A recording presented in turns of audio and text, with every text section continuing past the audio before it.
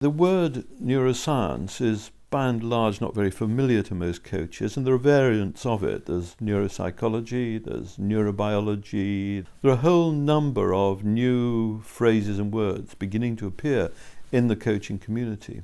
Neuroscience is about the study of the brain. How does the brain work?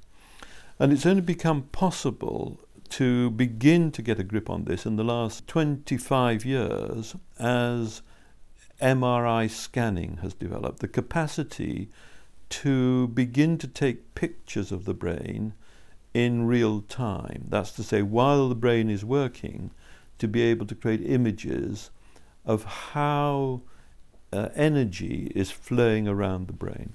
We know that in all sciences, once you can get good pictures, you can begin to ask stronger and more penetrating kinds of questions.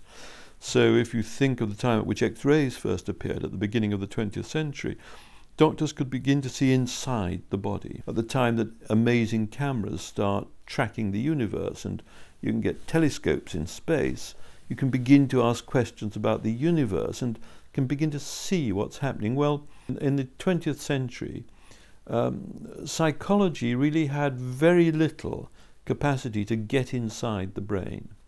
In the 21st century, we're developing the most extraordinary capacity to create images of how the brain is working, and then we can start asking and hopefully answering complex questions about, well then, how does this create the person? And who is the person mirrored within the brain? And that's what I think we're beginning to be able to get very interesting early answers to, and can begin to use that information in our coaching practices.